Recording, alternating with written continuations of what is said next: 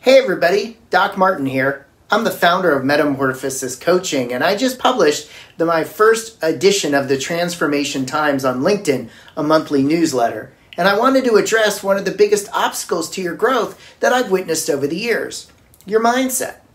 Carol Dweck wrote a fantastic book entitled Mindset, The New Psychology of Success. She addresses the two types of mindset, both fixed and growth. The author states, quote, "No matter what your ability is, effort is what ignites that ability and turns it into accomplishment."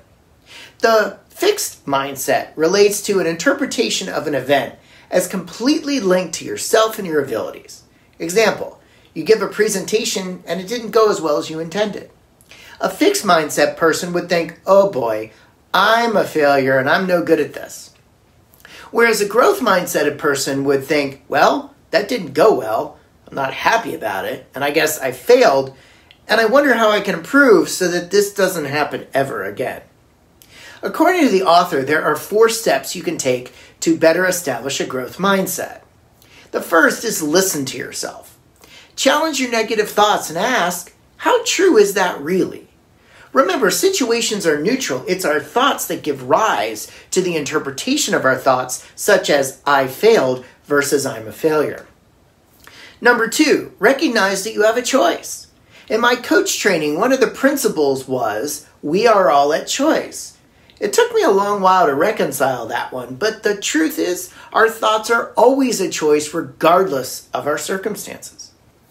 Number 3, challenge your fixed mindset. Is it true that you're a failure, or is it true that you simply failed at the given task? Last but not least, take action. Don't just sit there in your thoughts. Do something, say something. An action step will many times lift you out of your funk and put your mind in a productive place. If you need any help to speak at your event, work with your team, or individual coaching, you can certainly schedule an initial call with me. Just go ahead to my website, martinmendelson.com, and fill out the contact form. And remember, when it comes to mindset, we're all victims of our circumstances. However, remaining a victim is your choice. Take care, and I look forward to talking to you. Bye-bye.